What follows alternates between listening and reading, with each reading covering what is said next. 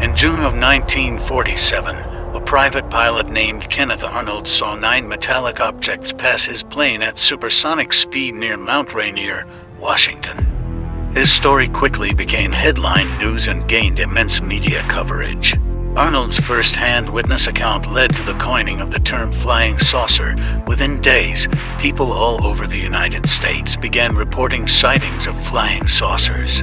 Well-respected airline pilots also came forward with claims of seeing unidentified flying objects. Even the FBI kept a secret file on Kenneth Arnold. 2 weeks later, the famous Roswell UFO crash was announced to the public. To this day, Kenneth Arnold's sighting remains one of the most significant in UFO history.